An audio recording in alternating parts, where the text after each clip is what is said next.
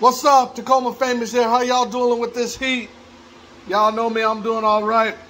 It's getting a little bit nighttime, about to lay myself down to sleep. But I just want to address this because some of y'all are still out here buying cheap cars and you're not doing your due diligence. And so since you're still buying, let me give y'all some free advice. I'm going to get into this negative equity conversation tomorrow when I got more time, when I'm feeling up to it. But let me tell you the dumbest thing you can say in a car dealership.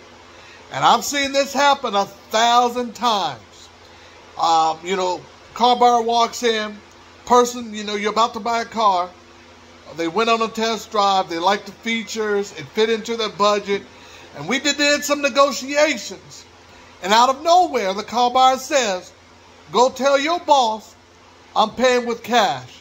And what's my price? Now, this makes no sense. And it literally makes you look stupid.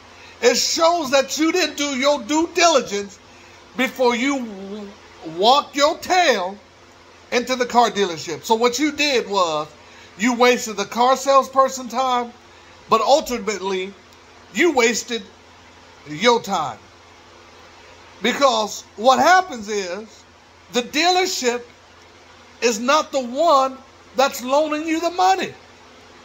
Back in the day, or if you ever bought the car from a gravel lot where they have buy here, pay here, that might have been the case. That's what they call in-house financing. And that's for some of y'all who's got difficult credit issues and you don't want to try to repair your credit. But anyway, I'm off topic. Let me get back on topic. So, if you were paying cash and you did in-house financing, you got a better deal. Because they didn't have to worry about if they were going to get all their money or not.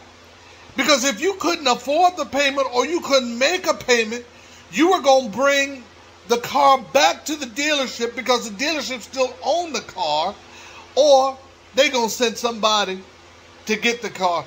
Either way, you out of a down payment, you out of all those monthly payments, and now you out of a vehicle that you didn't save for and you thought you could afford.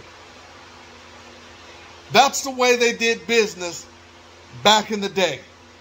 We're no longer in those days. When you get a bank loan, when you get a loan, and it's not made by the dealership, the bank, the credit union, or whoever's financing that car for you, they cut a check to the dealership. The dealership no longer owns that car. The bank, the finance people, they didn't pay that car in full. So cash means nothing. So tell your uncle, your great uncle, your granddad, your cousin's mama, your cousin's father, grandmother, and your father, you don't get a better deal paying cash. I'm Tacoma Famous, sharing some car buying advice to you. If you don't want to listen to me, you still want to be making those bad car decisions here in 2021, you go right ahead. A year later from now, 18 months, you're going to walk in a car dealership and try to get out of that bad decision that you made. And it's not going to happen, Captain. It's not going to happen.